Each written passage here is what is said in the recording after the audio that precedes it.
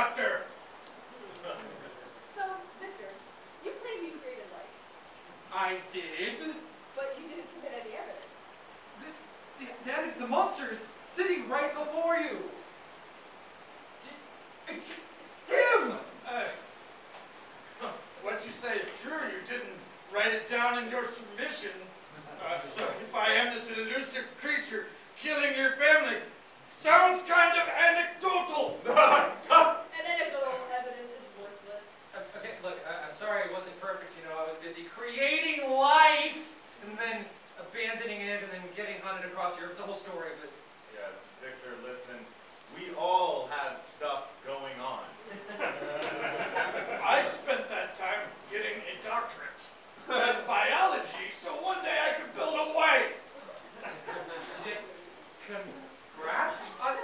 I'm sorry, can we get back to my actual dissertation? All right, well, claiming that you are the modern Prometheus in your title is pretty bold.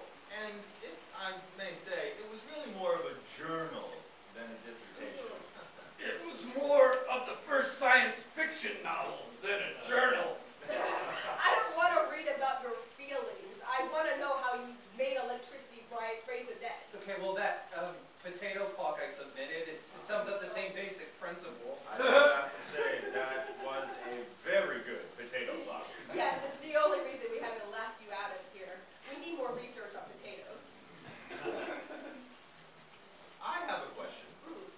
It says here that you built a massive being out of flesh.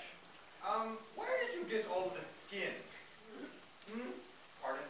From whence and where did you get all of the skin to cover this giant, grotesque monster? Let's not dwell on